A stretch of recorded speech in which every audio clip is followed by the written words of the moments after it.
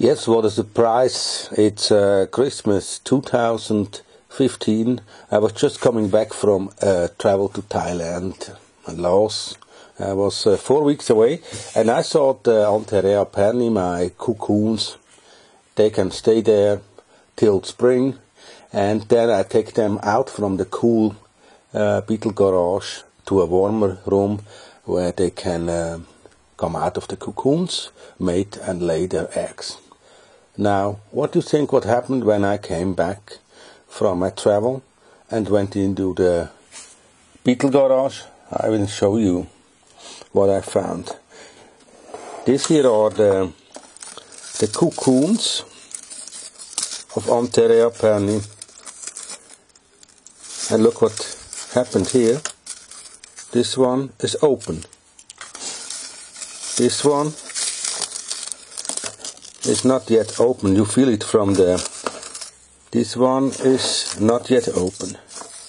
This one is not yet open. This also not.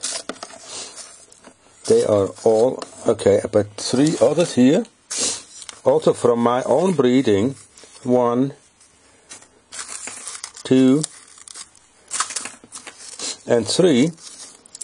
They came all out of their pupas, and what did they do? That's what I found out when I looked at the containers where they are in. Look what is here. These are the eggs. 1, 2, 3, 4, 5, 6, 7, 8, 9, 10, 11, 12, 14 eggs on this side. And I found it on other cages the same. Look like here. You see that?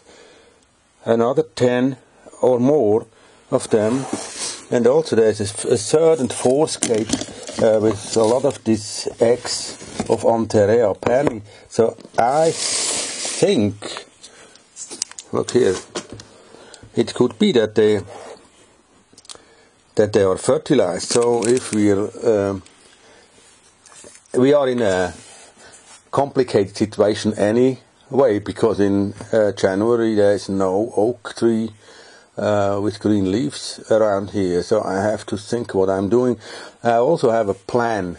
I will order a Quercus ilex, that's a Mediterranean species of oak, evergreen oak, from a shop where you can buy trees. And then I will try to bring them out of their sleep in the eggs, and let's hope that we also can save them into the next spring when the oaks start growing at our place. Otherwise we lose four nice butterflies. I wondered where they are. I didn't find them in the beetle garage, so I have to go deeper into looking at them. But here you can also see this is the hole where the butterfly came out, and it's a really massive thing, a cocoon of Antheraea pernyi. It's really a good, a stable construction with a big hole. You can imagine also that the butterfly, the moth, is pretty big. Also with this one here, the same. That's also important to see how it is very, very well fixed to this. This is the opening here, and now here you see how it is fixed to that little branch here of the dried out oak.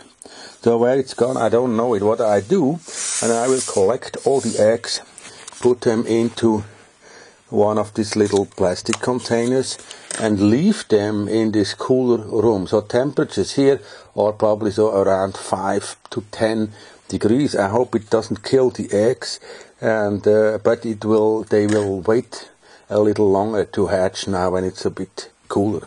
It's interesting to know that in December here in Switzerland it was sometimes like a beginning of spring with warm temperatures. Yeah, could be that this was one of the reasons why they suddenly came out of their cocoons while the others are still waiting for next spring.